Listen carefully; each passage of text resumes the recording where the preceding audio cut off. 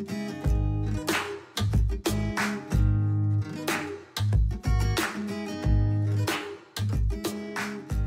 episode of Socially Democratic is presented to you by Dunn Street. Dunn Street partners with businesses, organisations, unions and social democratic parties across the globe to develop community organising strategies and train leaders to build power from within their community. And in 2021, Dunn Street will continue to work with folks that want to share their stories, take action, give hope and organise communities for change. To find out how you can partner with Dunn Street, hit us up at dunnstreet.com.au. Socially Democratic is also sponsored by Maurice Blackburn Lawyers. Are you passionate about providing access to justice? Maurice Blackburn, Australia's leading plaintiff law firm, is looking for a senior associate to join their TAC and work injuries team on a full-time permanent basis in their Dandenong and Ringwood offices. You'll use your legal technical knowledge and expertise to strive for fair outcomes for their clients. The role is obviously based in Melbourne. And to apply, go to mauriceblackburn.com.au/careers. Hello, and welcome to another episode of Socially Democratic, your weekly centre-left politics and organising podcast that dives into the progressive issues and campaigns of the day and the people leading them from home and abroad. And we are going up to Sydney today. We're going to speak to the National Secretary of the Transport Workers Union of Australia, my old union. Michael Kaine is going to join us to talk to us about a whole bunch of campaigns that the union is running right now, particularly across the gig economy and also the airline industry now that things are starting to open up and we're all jumping back on aeroplanes again. If you like the show, please let us know by leaving us a review on Apple Podcast or on Podchaser. And don't forget to subscribe to the podcast on Apple Podcasts, Spotify and Stitcher. And for all the updates, follow Dunn Street on Facebook, Twitter, Instagram and LinkedIn. Okay, let's get to today's episode.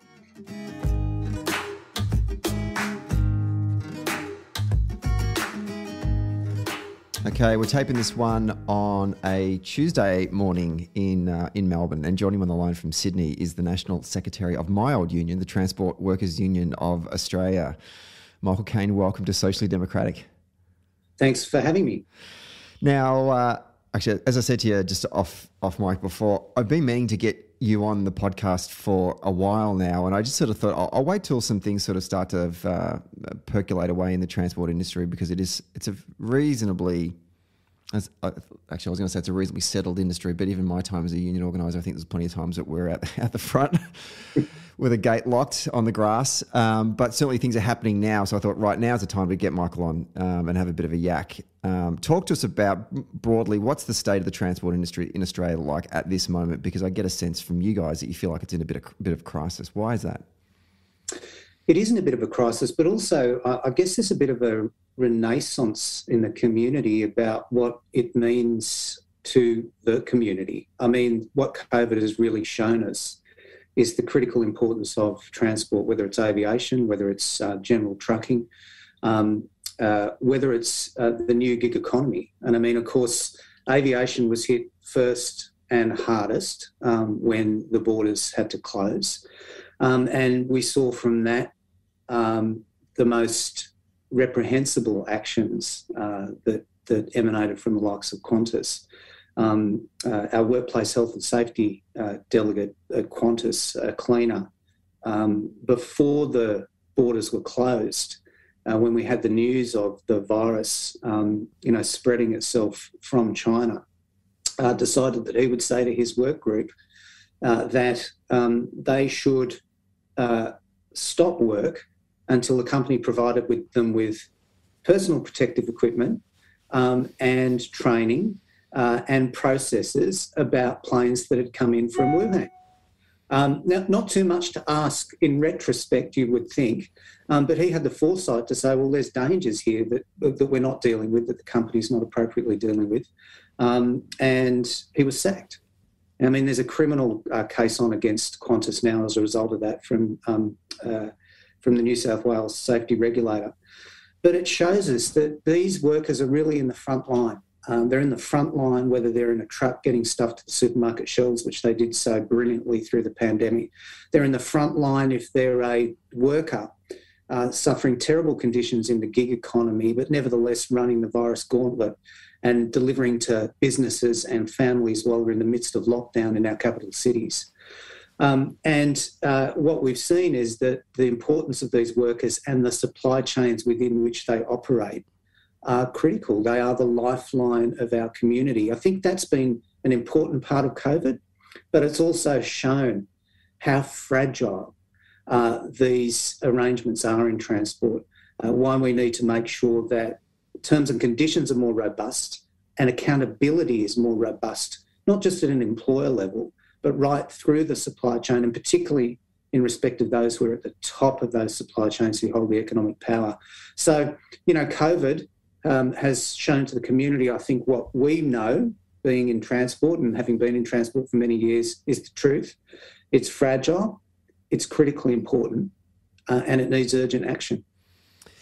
I'll go into Qantas a little bit later on in the show, but I want to start with the Amazon dispute. We had Lawrence Ben on from the RWDSU, the union over in the United States, a while back, talking about the Amazon dispute that they had in Alabama, just outside Birmingham, a while back. Just talk us through what's going on with Amazon here in Australia and how this all kicked off. Well, Amazon is a beast, literally a beast. It won't take listeners very long to go online and Google Amazon and unions and see the type of money that is ploughed in. And there's nothing secretive about it. There are publicly available pieces of audiovisual material that have Amazon going out there saying, we do not want workers to collectivise. That's not our business model. We think it's contrary to our business model. And of course, we all know why it's contrary to their business model, because they want to squeeze workers and treat them, quite frankly, like the ends of an algorithm or the next part of the machine that works to deliver profit into the pockets of a very rich individual. And in Australia, we had Amazon enter with much fanfare. And of course, people have become accustomed to clicking the app, and then, it's almost like magic. The next day, sometimes the same day, the thing you clicked on, there's a knock at your door and there it is. Often the click comes with a free delivery. Well, nothing in life is free. Our parents used to tell us that. Nothing in life is free. And it's not free here, because the people that they are engaging to perform that work are terribly exploited. So when Amazon first came into Australia with their first warehouses a few years ago, they engaged Australia Post and Toll Transport to do their deliveries. But this was always going to be a stopgap measure. And what they've done since is that they've created their own transport operation called Amazon Flex. And Amazon Flex is an extension of the gig economy. It's an app that anyone can download. You sign off your normal acceptances and click all to accept here. And you bring your own car, you drive into 4 lanes in the warehouse. They don't check your car, they don't check your credentials other than what you've ticked off on the box. They stuff your car with boxes, literally till you can't see out of your rear vision or your side mirrors. We've got the video of it. And then they send you away and they pay you for a block of 4 hours, $108. Now, $108, it's got to cover your labour, it's got to cover your car, your insurances, your fuel. Of course, it doesn't do anything near that. It ends up being much less than half the minimum wage, and that's if you get the task done with all those packages in your car within the 4 hours allotted. So this is what we call, in transport, the Amazon effect. It's this creation of a substandard arrangement, which is dragging down standards in the industry. These workers now, and this model is pitted in competition with employers. We may have had our arguments with them over the years, but who have built up with us, and perhaps because of us, reasonable terms and conditions over many, many years. And they operate within a system. We may have some discussion about the adequacy of that system at times, but they operate within a system. And in that sense, they are part of the moderating forces in the system to ensure that workers get a fair shake. Amazon Flex and the gig economy deliberately operates outside of the system so that those protections don't apply. They can do whatever they like. They can impose any term and condition on those workers that they want, and those workers either take it or leave it. It's like the modern Hungry Mile. People are literally dying because of it, and it's destroying good employers in the process, and that's the Amazon effect.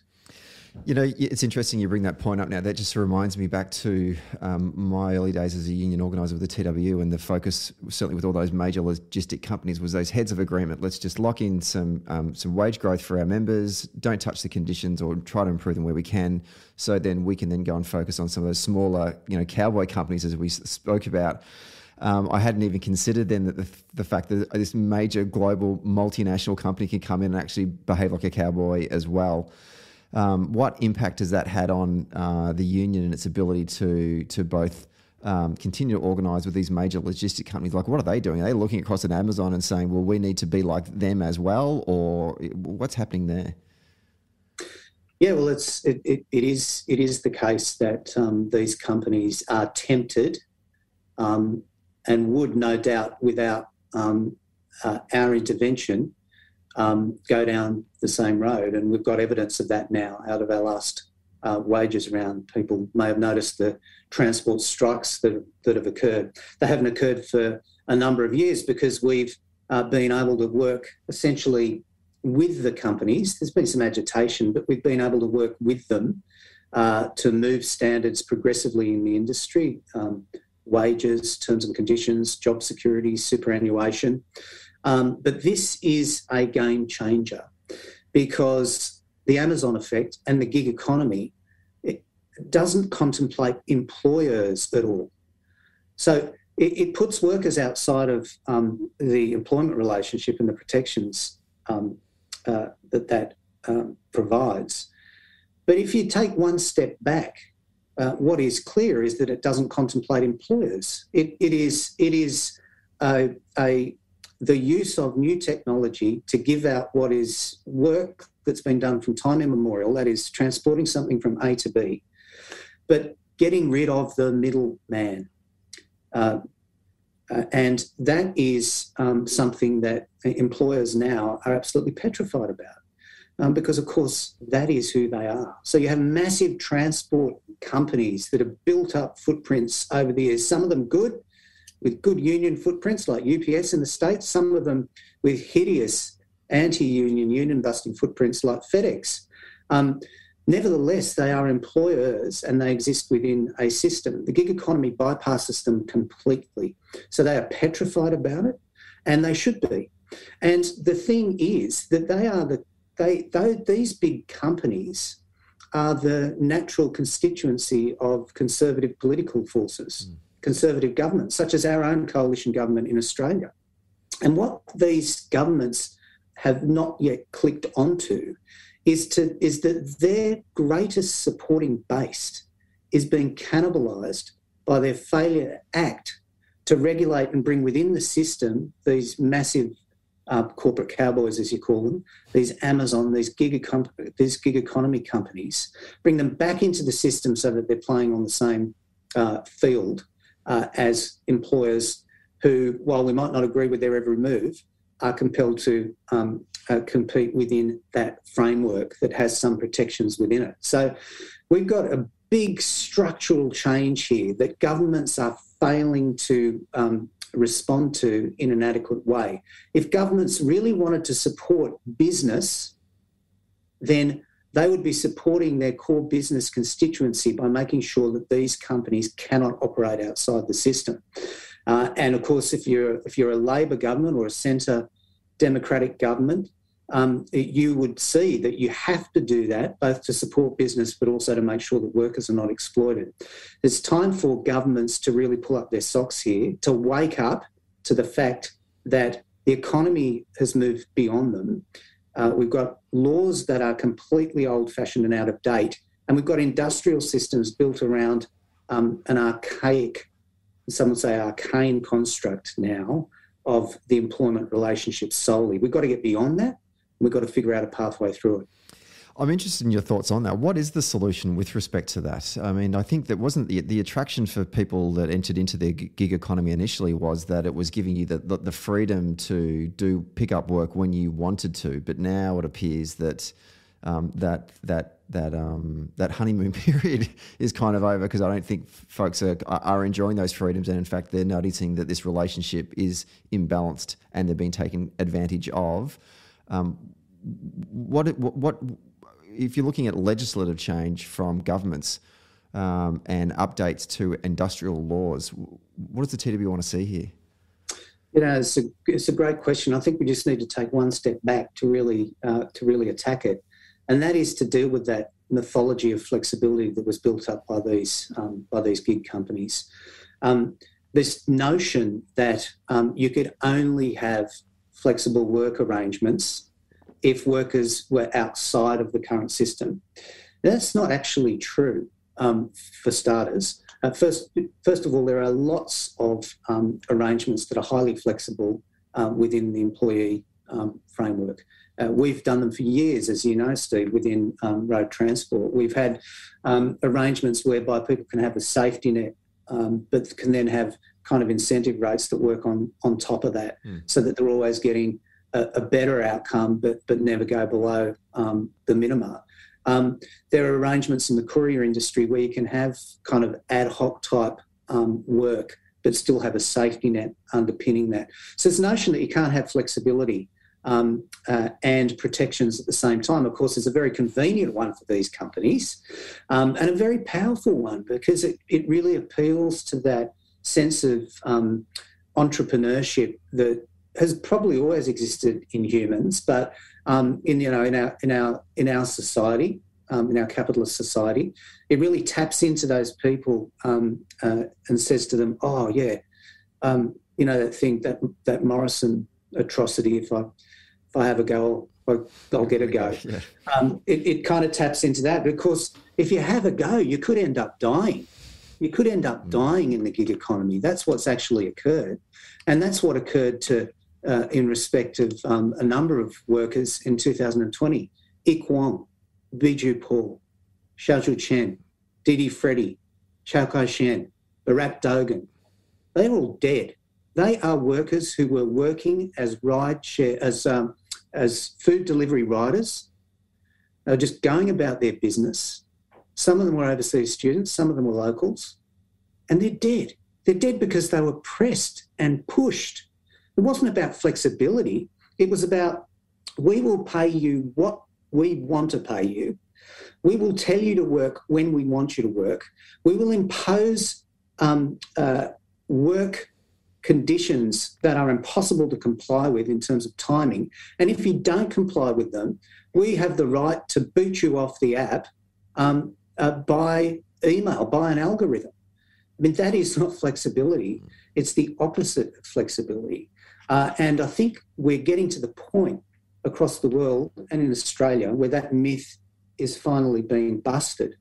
The question is, how do we deal with the fact that the community has become accustomed to this type of convenience? And indeed, the notion, as I said earlier, of people having food delivered to them while in lockdown, well, that's for those people who are having the deliveries come to them, that's an important health function that these workers have performed.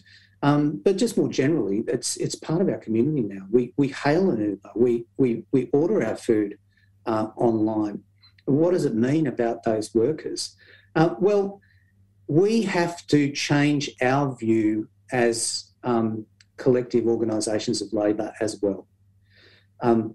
We cannot continue to just think that the only solution here is the employment relationship, which is hundreds of years old and is now afflicted by common law that's been built up through the courts over years, which means you've got a very narrow avenue to navigate to actually get justice for workers. And the outcome of a case that you run for these workers has two significant flaws. First of all, it's an individual case that can apply in only that circumstance and has no flow-on effect.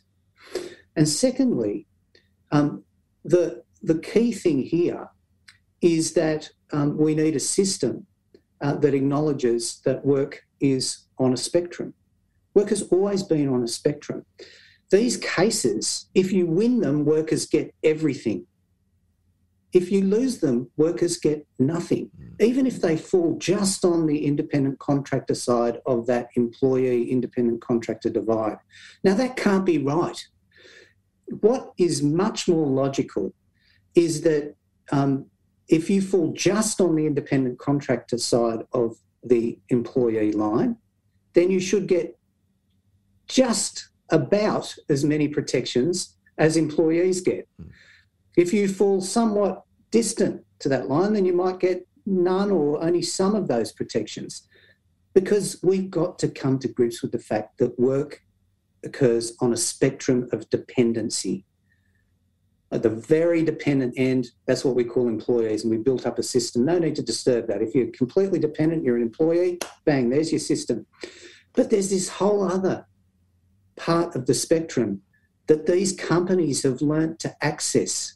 They know where the dividing line is. There's the dividing line. We structure ourselves the other side of it. So we've got to make sure that we figure out as a community how we properly regulate the rest of that spectrum. We need to be empowering a body that has the ongoing and standing capacity to inquire into these forms of work and assign rights, obligations and protections that are attuned to the level of dependency that that worker has on those that engage them. It's not rocket science. It just requires governments to take a different view. And if they do that, they'll be supporting workers. They'll be supporting the traditional businesses that are bound by the employee obligations. And they'll actually be supporting the emerging businesses, because they will be saying to them, you don't have to run the gauntlet of maybe winning or losing an employee independent contractor case anymore. That's a great source of business uncertainty. We're going to make this very certain for you. You reach an agreement with the workforce, and we say that means with unions. You sign that agreement, you bring it to the tribunal, they give it a stand. If you don't do that, the tribunal can come in and it can impose appropriate obligations, and that's how it should be. And if we're going to get change that properly supports workers and business, that's the type of model we're going to have to put in place. I've noticed that the union has had some successes in this space over the last 12 months. Has that success come from taking these companies through the court system, or is it through the arbitration system? What has been your legal strategy to represent these individuals? And I know that it's obviously not applying more widespread, and that's frustrating, but where have you had success so far? Well, we've taken the view that we have to identify strategic cases to action, first of all, because at the moment we only have the blunt instrument of that, are you an employee or are you not? So we've decided we had to take a number of those cases. Now, over the past 3 or 4 years, we've had a couple of significant victories, a couple of losses and a couple of in-betweens. And that's important because it says to the community that this is not settled, that we need to do something here. So in the case of Fedora, which was in Australian cities from around about 2012 to 2017, we ran a case for a rider called Joshua Kluger, an unfair dismissal case. He was knocked off the app. We ran an unfair dismissal case. Of course, the threshold question, can only run an unfair dismissal case for an employee. So the Commission had to run a threshold case about whether Joshua was an employee. The Commission found he was an employee, and Fedora's response to that was to abandon the country, literally. They pulled up stumps and left. Now, we don't actually think that's the answer. It's their decision, fine. But we don't actually think that's the answer, of course. We think that systemic change in the way I've just suggested is the answer. But we've only got these blunt cases to take. We took another case recently, Diego Franco, Deliveroo rider. Again, we won that case. An employee, they're appealing that case. We took a case for some Uber Eats drivers performing work in their car, the Guptas. They ran the case at first instance in the Fair Work Commission. They lost. We ran an appeal. We lost the appeal, but in the course of making their decision, the Fair Work Commission started to unpick the fiction of Uber's contractual arrangements. Uber, up until that point, had asserted that they had no relationship with riders or drivers of their food at all. They were merely a passive agent connecting restaurants with drivers, and they couldn't be on the hook for any responsibility because they weren't involved. Now, while we lost the case in the Fair Work Commission about whether Amita Gupta was an employee, the Fair Work Commission said to Uber, this is a fiction. You have a direct contract with this worker. And as a result of that, Uber Eats across the world has now changed its contractual arrangements, not where we need them to be, but at least getting rid of one layer of fiction. And in an important coda to that Gupta case, we appealed it to the federal court. And the full bench of the federal court heard the case over a day. And the transcript of that case shows the federal court judges being highly sceptical of the structures and the approach that Uber Eats was taking to workers, to the extent that Uber Eats settled that case, a case that if we'd won would have provided compensation as a maximum to the Guptas of around about $15,000. They settled that case for $400,000. So this is an indication about how what these companies will do to protect their exploitative business models. And we're going to keep taking these strategic cases. There's another category of approach we've been taking, and that is an old organising approach. So in the case of Hungry Panda, a food delivery company focused on the Chinese community in Sydney and Melbourne, workers put up their hands to say that they were unhappy with their rates. They got fired. We put unfair dismissal cases in the tribunal, but we didn't have to run them because 75, I know it doesn't sound like a lot, but believe me, in the gig economy, in circumstances where we don't really have a place to represent them yet, 75 of those workers signed up to the union, it's still there, and they demanded that the company reinstate these workers and enter a dialogue to make terms and conditions better. And that's exactly what occurred. They were reinstated, they got full compensation, and we're now in conversation with Hungry Panda. Similarly, we've had some success in terms of negotiating arrangements with Menulog. And Menulog has reached out to us after initial conversations and said that they are interested in pursuing an employee model in Australia. There's some real technical difficulties about that and market difficulties, but it is a good sign, and there's some conversations occurring there. So the dial is starting to move. It's glacial. It will be given great support by a government that decided that it should act properly in this area, and perhaps we will get there at some point, either with this coalition government or if there's a change of government in the election. Of course, there's some opportunities there as well. In the meantime, we have to use the blunt instruments, we have to do our old-fashioned organising, and we have to try and engage as partners those other businesses that are suffering because of the standards down pull approach that the gig economy is challenging them with. The federal election can be called at any moment now, and that presents some leverage certainly for the union in terms of getting some outcomes legislatively in terms of addressing some of the things you just clearly outlined. Have you been in dialogue with the coalition government? What's their appetite for creating change to address this stuff, and or also a potential Albanese government? Yeah, well, look, we've been in touch with both. Interestingly, before he was quite appropriately sidelined, Christian Porter had a number of conversations with the union and workers in the gig economy. And he seemed to acknowledge the link between working conditions and safety outcomes. And he also seemed to acknowledge the notion of the way we were articulating work on a spectrum, and that the gig economy essentially is the crystallisation of an awareness that the current system is not suitable anymore by itself, at least. And we were in conversation with Christian Porter, who was also the Minister for Industrial Relations, as well as the Attorney General, over a period of months about that.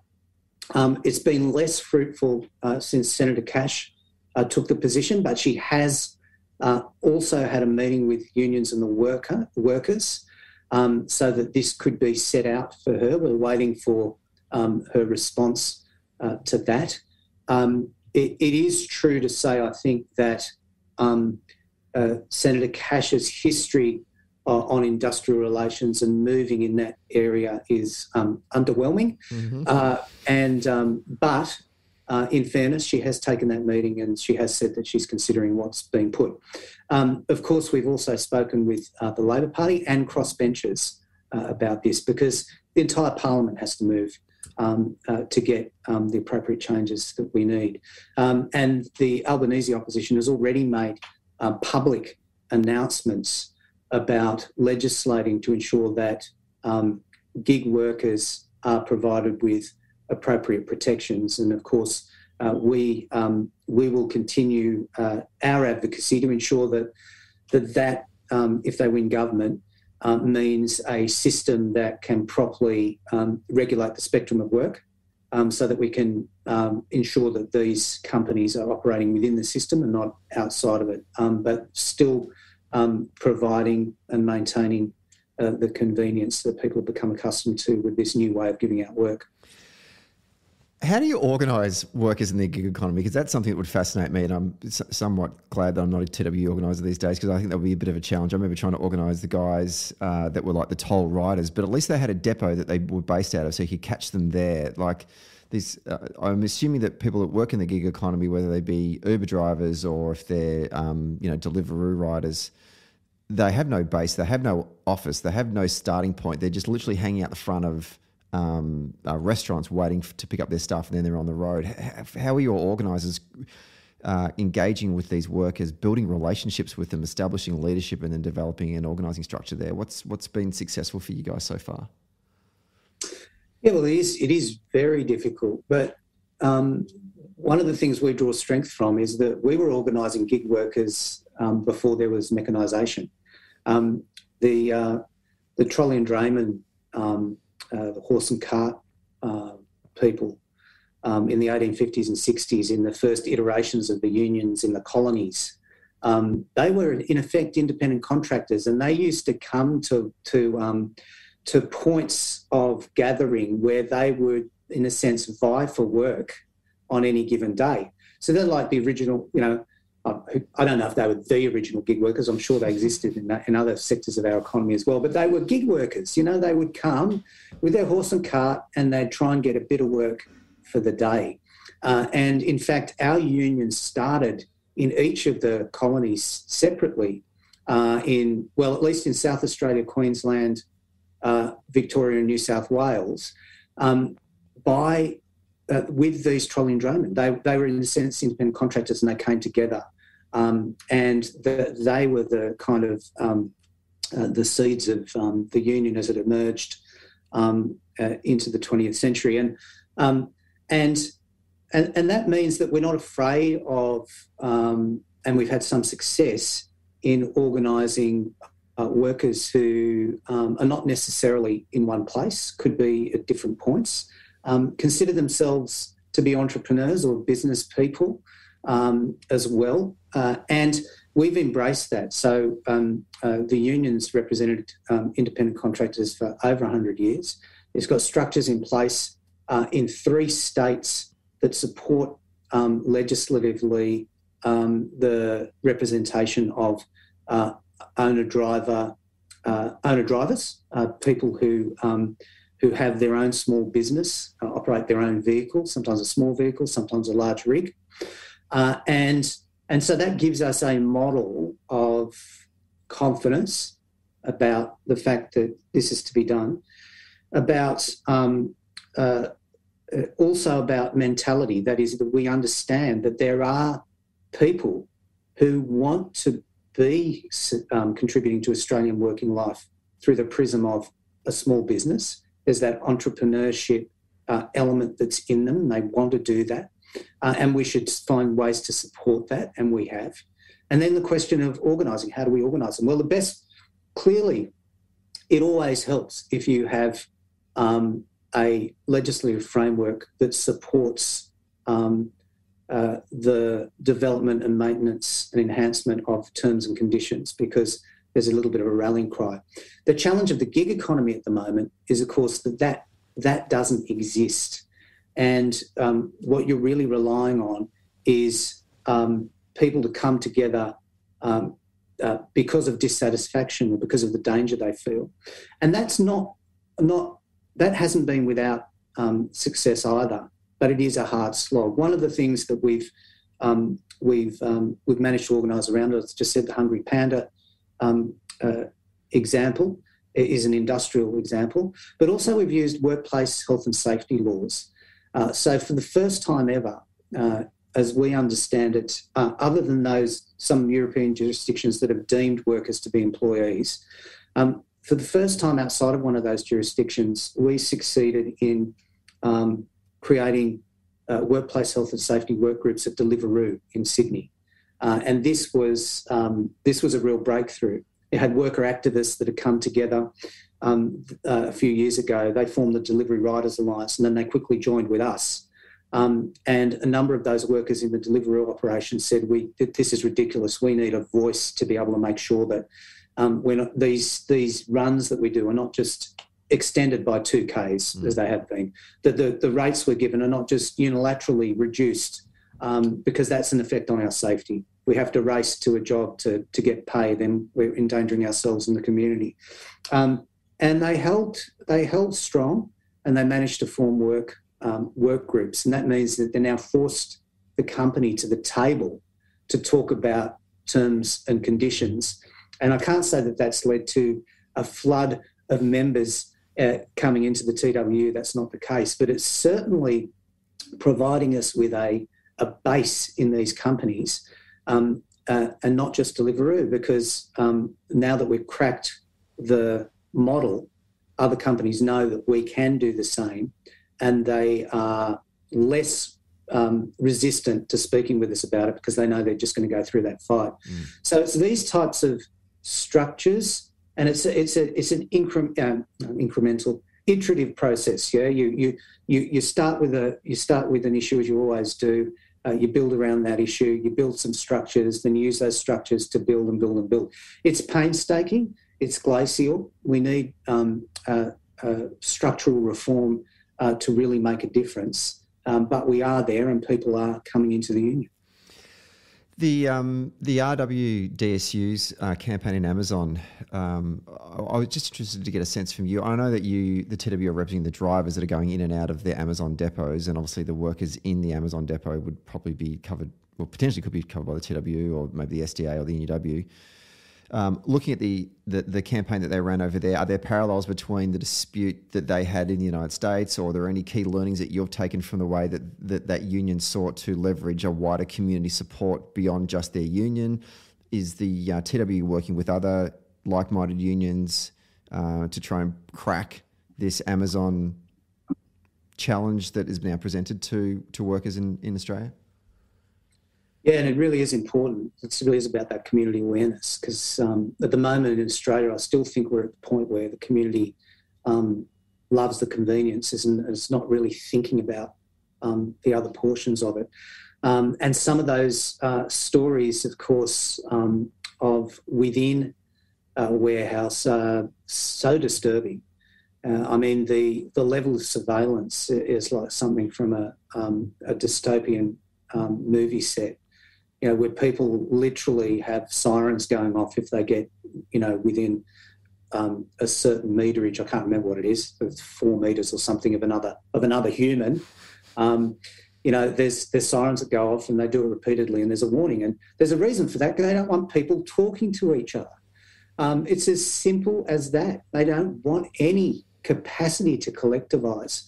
And that's what that Alabama fight was all about. And it was very inspiring. I mean, of course, really difficult to get the vote up in the face of the approach that the company takes to the sheer deluge of meetings and brainwashing and that goes on. But not only that, the threats. These are people that are not getting very much at Amazon, but they're still getting something and need it to actually get to the next day. So it's that working poor, it's that enslaved poor that really they just want to continue to perpetuate. The good thing about Alabama, and it's awful, but I've forgotten the next part of the fight has been joined. I've just forgotten where that is now in the States. But is that it did excite. It excited the community and the base, this notion that we actually can stand up here and make a difference. We're working with the SDA at the moment in the alliance to do just that in Amazon. It's been focused around the Sydney arrangement out at Moorebank. And now that we've got these stories coming up from both within the warehouse and through the Amazon Flex prison, there's a real opportunity for us to make some headway. The Amazon Flex arrangement's important for us because it's notionally covered in New South Wales by some owner-driver laws that have existed here, TW owner-driver laws that have existed here for some years.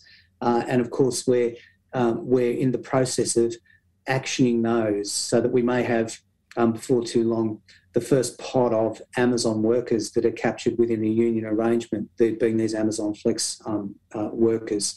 So there's work being done there. Yes, the community message is so critical. And I'd argue, Steve, that if you're going to take Amazon on, not only can't you do it as a single union, you have to have community organisations with you. You have to have the international union movement with you as well, and not just one global union federation, but right across a whole range of global union federations to be able to do that. And I think that is starting to emerge. That kind of understanding that we're going to need a unanimity of purpose and strategy to be able to take this on. One of the ways we've dealt with it internationally is very recently we managed to achieve at the ILO a set of guidelines which we're hoping in the next 5 years or so will become treaty obligations for decent and safe work in road transport. And this is the road transport element of it. And the important breakthrough in that document was that for the first time we started to speak about the economic employer. Those at the top of supply chain or the head of contract networks.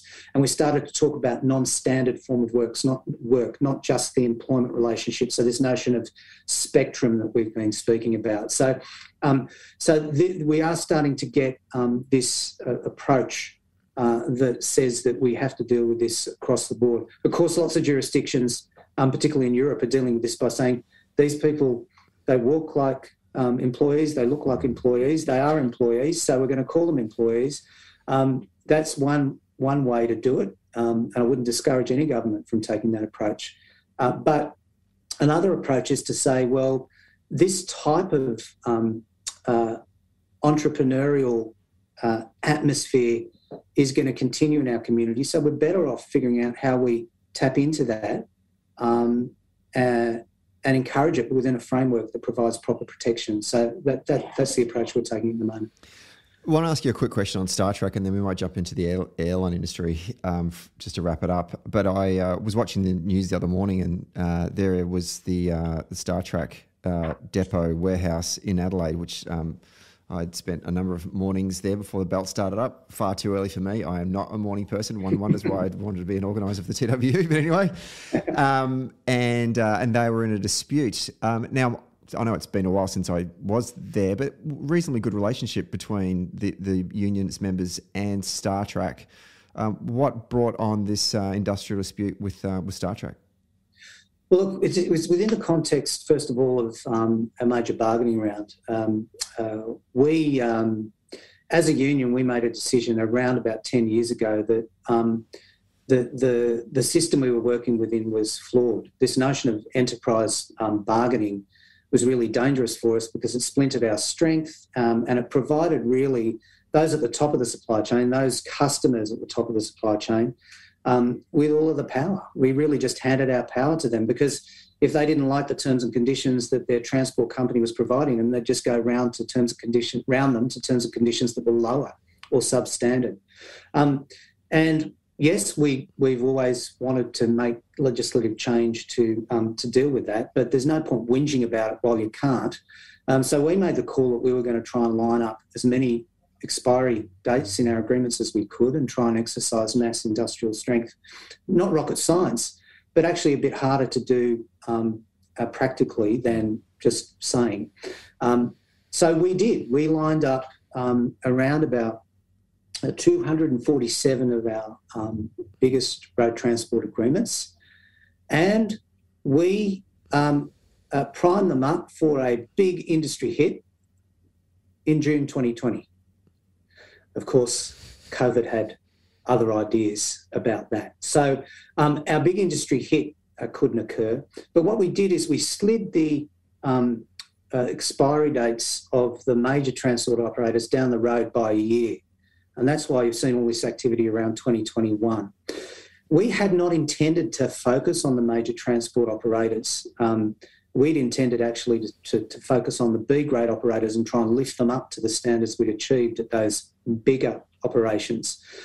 But these big transport companies made the decision for us because and this goes back to the question you asked right at the outset, they hit us up with counterclaims essentially, which wanted to insert B rates to compete with the gig economy and expressly with the likes of Amazon Flex. So we ended up having to fight a really significant round. And of course, with these expiry dates lined up, we took basically industry action across all of the major transport operators. 6 of the major transport operators settled as a result of strike action and negotiations, and that's good. And they've settled on good, strong bases with good increases and good job security and abandoning those B rates. Star Trek and FedEx are the outliers. Now, Star Trek, you're right, we did have a good relationship with Star Trek when it was a private company that had been built up between constructive management and the union over the period of the late 80s, early 90s, early 2000s. Then was taken by Australia Post, and under the coalition government, it's become essentially an arm of ideology. And unfortunately, what we're faced with is a company's management team who's crimped by the communications minister and the edicts which he brings down about this. And that is an issue. It's not insurmountable. We will get there with Star Trek. It's taken a couple of national strikes already. It might take some more, but we will get there. And then, of course, we've got FedEx. And FedEx is one of the most, if not the most anti-union transport company in the world, renowned for its union-busting tactics and its obsession to avoid workers exercising collective force. And, of course, they're the other outliers. So you can see those companies that said, OK, we'll have a crack, but, yeah, we can see the light. We know that we have to actually be with the TW and reform the system. They're settled, they're done, and they've given us written commitments. They'll come with us on that reform journey. The outliers are the ones that are infected by ideology, either from US anti-union ideology or this federal government, and that's where Star Trek sits. I did not know that, and that makes a lot of sense now. That's quite interesting. Last couple of questions. Let's turn to the airline industry, and obviously with most of Australia now reaching the vaccination levels that would enable us to start to move more freely, both internally across all of our borders, but also internationally. That means air travel will pick up. What are the issues that are at the forefront of the minds of the union and its members as the air industry starts to return to a sort of a pre-COVID kind of level? I'm assuming that obviously the health and safety of the workers is critical, particularly the people that are facing passengers, but as well as obviously the union covers catering and ramp and a whole bunch of other areas. Just talk us through what's your focus going to be over the next 12 months? Yeah, well, the focus is on the rebuild, but the rebuild also includes a reset, I think, of how we approach aviation as a community and politically. because what the pandemic has shown us is that we've, as a country, had no plan for aviation. The last 18 months has been clearly the worst in aviation's history. Everything's been shut down. We've planes in the desert, and we've had workers literally on the scrap heap. But while no one could have foreseen COVID-19, they could have foreseen the type of black swan event that COVID-19 is. Why? Because we've had them before. We had it with SARS. We had it with volcanoes shutting down much of the world. We've had it after 9/11 and the terrorist attacks. In other words, one thing you can be certain about in aviation is that at some point there's going to be a black swan event that affects aviation to an appreciable extent, to a disturbing extent. Now, what happens is that when we're in the upswing out of these events, companies want to take, and infrastructure owners want to take the benefit and the profits, like Alan Joyce. Don't touch us. Don't you stay away from us. We're a private company now. We'll deal with all of this. And of course, when an event like this happens, or there's some financial crisis in the community, Alan Joyce, I'm using him as an example, Alan Joyce is walking the hallways of federal parliament with his hat out asking for a handout. So it's the classic case of privatising the profits and socialising the losses. It's the peak and trough in aviation, and that's seen it's most evident that it is anywhere, we think. And what we need some greater involvement of the community, of the public purse in aviation. Many countries have used COVID to reset the extent to which the public is involved in aviation right around the world. It's a whole range of countries have done it, and it's not confined to one particular continent. And that's the right thing to do, because when this stuff occurs, you've got to be able to jump in. You've got to be able to jump in and act in the community's interest, not have private boards and executives acting in their commercial interests, which are not often, let alone necessarily, in the community's interests. And of course, what we've seen with Qantas is atrocious. What we saw before that with Virgin from the federal government was atrocious. Rather than stepping in, funding what they needed, which was $200 million, which is a drop in the bucket compared to what they've had to spend in this pandemic, which would have seen Virgin take a slower trajectory to recovery, but would nevertheless have seen that recover and would have had public money and public accountability back in that company. Instead, we had this song and dance. TW is relieved and put a lot of effort into making sure there was ultimately a buyer and that Virgin is back in the game. But it was touch and go for so many months. And then on the other end of the spectrum, you've got Qantas saying, using the pandemic effectively as an opportunity to become a holder of aircraft and a labour hire company, which absolves itself of any responsibility for workers' interests. So what we have through the aviation crisis is 89% of jobs in aviation being affected. We've got 43% of them having to leave the industry after the first year of the pandemic to seek other work. These workers are not coming back. These are skills, these are skills that are gone. If you're a baggage handler, that is a skilled job. If you're a ramp worker, making sure that you've got the weight distributed properly, making sure that you're appropriately dealing with the aircraft and not puncturing it, with your baggage ramps in the way that these outsourced companies have done since Qantas took its illegal action is really important. So we think we need a regulatory intervention here. We think governments should take equity stakes in companies. We think that that's going to provide the ballast for the next shock. and provide the community input into how we deal with this. But we need a plan. We need a plan for sustainable aviation, for sustainable jobs, not to the lowest common denominator. I could speak about that for a long time, Steve. I'm not going to, but people know. Qantas have been pinged. The federal court has said they acted illegally in contracting out 2,000 workers. And what has the federal government said about that? Nothing. So we've got work to do as a community to get aviation back on track.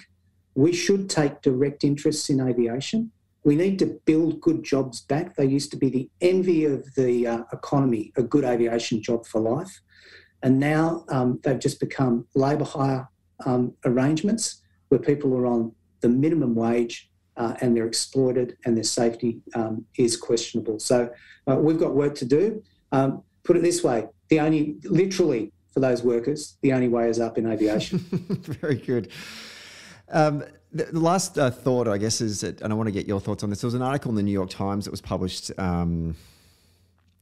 maybe sort of halfway through the pandemic, but the whole pandemic's now starting to become a blur, so I don't know what it was. But it was talking about the aviation industry in the United States, and I think it's true in Australia as well. They were basically saying that the amount of times that the government has bailed out the aviation industry and that the way that they've run their businesses demonstrates to everyone that they know that they are, that too big to fail kind of frame that we hear, that we can do whatever we like, because in the end, people will lose their shit if they can't fly from Melbourne to Sydney. Like, no one's going to catch the train, no one's going to drive. You need planes. It's something that we just can't. If it goes over, if the aviation industry falls over, government's just not going to let that happen. Yeah. And that's the leverage that they've got. And so they can do whatever the hell they like. And in the end, the government's going to bail them out, which I thought was interesting to see how the government reacted to Virgin as opposed to Qantas. I don't know what you read from that. Well, I may not be Mr. Popular for raising this, but I'm going to raise it anyway. Qantas has its tentacles everywhere, and its tentacles include things like the Chairman's Lounge. Now, the Chairman's Lounge, for those who don't know, is an exclusive kind of above first-class place where chosen people by Alan Joyce go and have by invitation only, and they get the kind of above first-class treatment for pre-flight, post-flight, during flight, all of that stuff. This is just, in a sense, an example of what is happening here. We've got journos, politicians, those who are having to make the call on aviation regulation, who they're only human. I mean, it's nice to be pampered, it really is. Yeah. But I use that as an example. I'm not suggesting any particular point of corruption here. I'm just saying that kind of atmosphere is what pervades this. You've got Qantas, seemingly untouchable, particularly under this CEO. You've got this CEO who stood out in front of the Prime Minister, basically announcing health policy during the pandemic on more than one occasion. This is the guy who said at the start of the pandemic that the risk of transmission of this virus was negligible. He used those words. So there's an issue here about the inequality of treatment. Virgin was left to fend for itself, and the Prime Minister gives press conferences with Alan Joyce, and when workers are illegally outsourced, says nothing about it. So there is an inequality here. And your point about being too big to fail is right. And that point in and of itself makes the case for a more systemic presence of public money and public regulatory influence in aviation. They can't have it both ways, and at the moment they are. Michael, I assume it's been a long time since you got a complimentary upgrade from economy to business on a Qantas flight. I don't think that's ever coming, and you know, I'm not holding my breath, and I'm not holding my breath for the invitation to the Chairman's Lounge. And if it came, I would send it back with relish. Yeah, well, thanks for dragging me down with you, because I was going to do an overseas flight later in the year, and that's clearly I'm not going to get that comp either. Anyway, Michael Kaine, thank you so much for coming on the show today. I really do appreciate your time. Best of luck with a lot of the campaigns the union is running. And I would love to have you back on in the near future to find out how you're progressing, certainly in the gig economy stuff. Cheers, mate, and thanks for the cast. It's really great.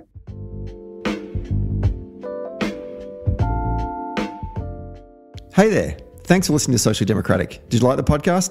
Hit the follow or subscribe button, and be sure to leave a review on Apple Podcasts or Podchaser. And to get all the latest updates on Socially Democratic, follow Dunn Street on Facebook, Instagram, Twitter, and LinkedIn. And we'll see you next Friday.